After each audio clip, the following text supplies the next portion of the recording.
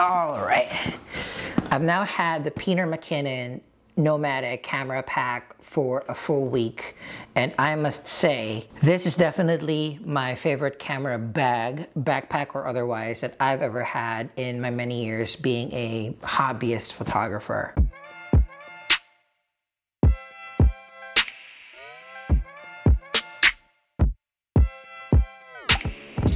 Aside from the aesthetic of it, which I definitely love, the gunmetal black, the ballistic leather, the sleek look of this backpack, it's the way that's engineered so that it's easier for photographers, professional or otherwise, to organize, store, and protect their equipment. Really shows that they had the end user in mind when designing this backpack. So I really applaud the team that had a hand in creating such a wonderful, wonderful backpack. And it looks great too. So that's just really, really cool. So in this video, I wanted to show my What's in My Camera Bag 2020 Big Boy Edition, because this bag is not gonna be a daily driver. I do have a smaller camera backpack for just a body, maybe a couple of lenses, or a body and lens and the drone. And this Peter McKinnon NOMATIC camera pack is more of the bigger shoot, bigger gig, maybe 1 to 3 day trip should you need one. So let's go ahead and see what I was able to store in here for short trips. So despite all of us being in shelter-in-place mode, I was able to run the camera backpack through its paces. I do live quite close to the park, and during my daily walk, I just took this out just to get a feel for it, make sure that it fits me well. And the first two things that I'll show you is when the camera backpack comes to you, the waist strap is there. I took it out. I felt that I didn't need it. I just took that out, stored that somewhere else to make it a little bit more easy and sleek too. The bracing that you have in the back really does help in distributing the weight. So I compare this to my other backpacks. I do have a low pro Tactic 450 all-weather 2, and I stored less things in there, but that felt heavier than this. Without further ado, outside compartment, I don't have anything in it. This is where you have your RFID protected pouch. You can put your passport in there, some extra cards. I don't have any there right now. But let's start with the front pocket. All right, for the front pocket, bam. Because I've only been going to the park a lot, I do have my park towel, my picnic blanket. But here is designed so that you can put your clothes in. So in the future, I'll get a couple of more NOMATIC pouches that fits exactly into these slots. But for now, since I'm not going on trips, it's pretty empty except for a few things. Of course, in one of the pockets, I do have the charger for the Canon EOS R. I have an extra both adapter and power bank anchor brick that has a USB and micro USB ports for multiple charging. And I have a bigger battery pack that also has a flashlight for emergencies and an extra micro USB cord to charge some of the things that we have in the bag. So this is what I have in the front pocket for now. So imagine this with clothes when going on trip. From the back, this is where the real magic happens. I cannot stress enough how much I love the design of the back. The Fly the Flag logo, I just love skulls. The vent so that the heat from your back escapes when you have it in your back is really useful. And the sturdy foam padding that helps in the distribution of weight is, you know, essential in the design, and you can like slide this in luggage should you need. So let's open up the back and see the gear that I was able to stuff in my Peter McKinnon NOMATIC camera pack. There you go. From right to left, we have the camera cube, and in the camera cube, I'm bringing in, I only have the Mavic Pro. So I have the Mavic Pro, its remote, and its chargers in the camera cube right now. And it's really designed for that particular size. The remote goes to this bottom slot over here. I have their cords and chargers. And I also have the Polar Pro variable NDs. I have these 8, 16, and 32. Usually I just slap the 16 there and then it kind of works for the most part, even if it's too bright or it's too dark.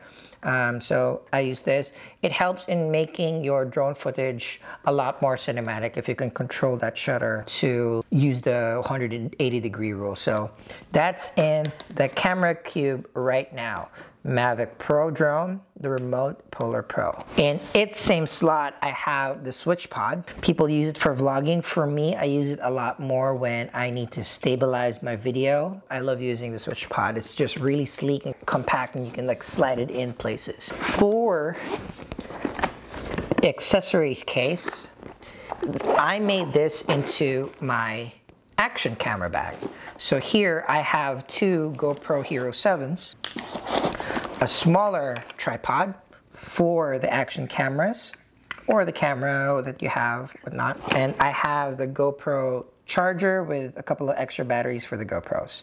I don't do GoPros a lot. This is just a nice, just in case. I can take this all out, put in chargers, random things, but it kind of fits in very neatly right now with the way that has been organized for the cords, a small tripod, the charger. And here in this random slot, I also slotted in the ball head that I use for my switch pod. Ball head right there.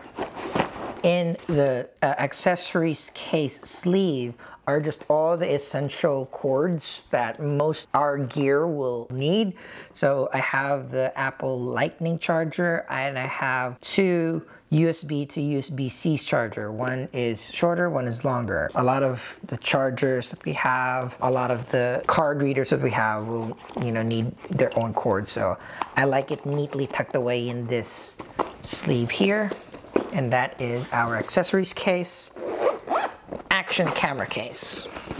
For the gear itself, I will mostly use the Canon EOS R that I'm shooting with right now with the 16 to 35. For real gigs, I do more photography. So for here, we will be using the 1DX Mark II with a 2470. So this is the camera and lens combo that is pretty much the gold standard in terms of versatile shooting. So I can use it for landscapes, for model photography, for street, for fashion. I have this as a default setup, but lately I've been falling in love again with portraits, be it indoors or outdoors. So the main lens that I opted to slide in here to bring around with me is the 85-1.2 from Canon. It's super shallow depth of field. The compression with the 85mm will get you those really creamy shots. It has a bit of length, but I like that in most of my shots. The thing that I feel that I will switch this up a lot with will be my Canon 50L. For now, I have the 24-70 and an 85. And then weirdly, I'm slotting in the 100 macro. Reason being is it's also a great portrait lens. This is light, it's small, it's compact, and it's tack sharp. And it fits perfectly in one of the lens slots that I built for this camera bag. Moving on, for video, the mic that I opted to get is the D3 Mic Pro. I watched a lot of YouTube videos reviewing this against its main competitor, the Rode Video Mic Pro, and a lot of them say that this is not only $100 cheaper, but also quality-wise might even be better than the Rode. I'm not a great videographer, don't do a lot of videos yet, but the ones that I've used this with, I've never had a real problem. It's pretty much straight plug and play, rechargeable, turns on and off on its own whenever it's plugged into the camera, so you really don't have to think about too many things. So I have that slotted here, gave it a lot of leeway so it's not too compressed. And then for this random slot, we have the rain pouch, which I feel I might leave already because I think the ballistic leather can hold wetness out enough, so we'll probably leave this. And then I have the cords that come with the bag, meant for the outside when you're strapping in a gimbal or a tripod or a Joby Gorilla Pod. I have it slotted here just in case. And then this is where I slot in the lens and body cap of the camera as well when in use. So that's the main compartment.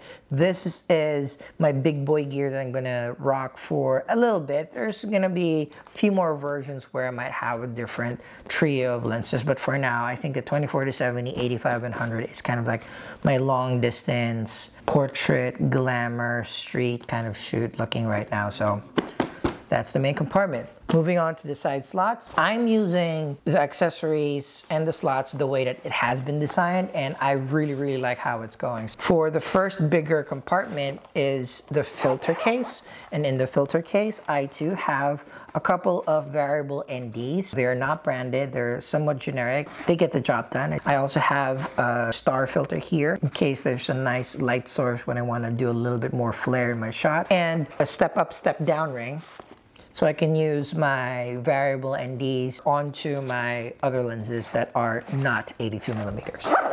I also slotted here the lens pen, essential, always clean your gear. And then for the second slot that came with the camera pack, if you backed the backpack and Kickstarter when it started, when you get the full gear, you get the battery case. So the batteries here are for my Canon EOS R. I have 3 LPE6s, and I think I mentioned before, it comes with stickers so that you can indicate which battery has been charged or hasn't been used, and which battery has been used and is discharged. So that's simple touches like those makes the consumers feel that, you know, the people that built this and designed this really cared. And I really do love the magnetic snap. Right? It just makes everything so sleek. There's no bulging hooks and snaps, so it slides in easier. And the last slot we have is memory card case, and I just filled it the way that it should be filled. You can insert up to 6 SD cards. Right now I have 3. I really don't like my memory cards to be filled to the brim, but I have 3 SD cards for the Canon EOS R. I have a couple of CF and CFast 2 cards for the other couple of slots. And that's it. This is my big boy setup for now. I'll do a couple of more versions with the Canon EOS R this time, and that'll be more video or run and gun. I've been experimenting or tinkering with a version where I can do a dual body setup where the Canon EOS R is in the camera cube with a lens, and then 1DX Mark II in the main body. You know, we can use a video setup when traveling and a photography setup when traveling. This is my setup. Tell me about your camera bag. What are you rocking? What types of lenses and bodies are you using for short or long trips? Let's compare, let's trade notes. I appreciate you watching this video, and if you haven't yet, please consider subscribing to the channel. It really means a lot to me. I like learning from a lot of you guys, and I would love to contribute to the conversation of exchanging information about our passion. So again, thank you very much, and I'll see you in the next video. Bye.